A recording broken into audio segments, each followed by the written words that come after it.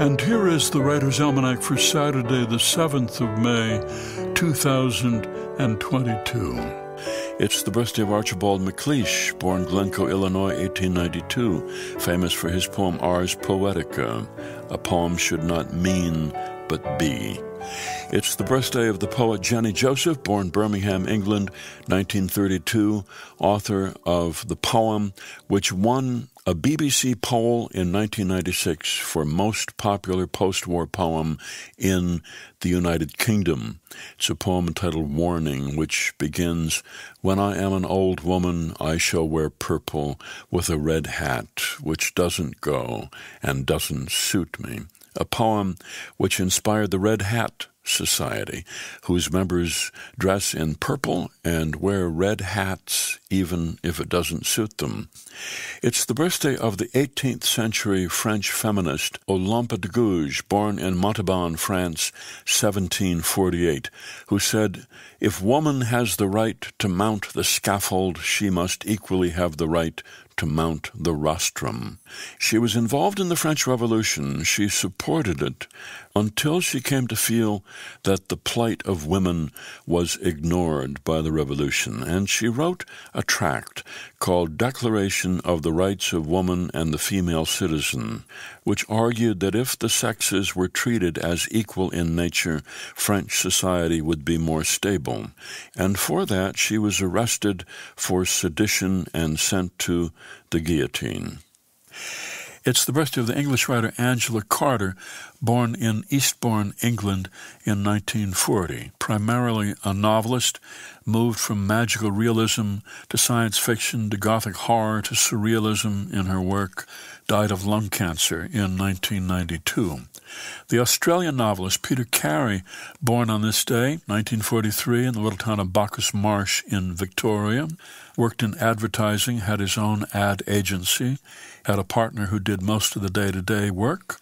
Carey would drop in a couple of afternoons a week, spend the rest of his time writing. Author of many novels, including Illywhacker and Oscar and Lucinda, for which he won the Booker Prize.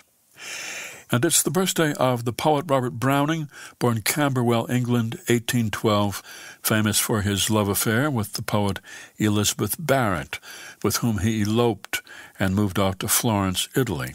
After her death, he wrote several plays, none of which were successful, but writing for the theater taught Robert Browning how to use the dramatic monologue to reveal character, and the dramatic monologue became a defining characteristic of his work and also a big influence on T.S. Eliot, Robert Frost, Ezra Pound, and others.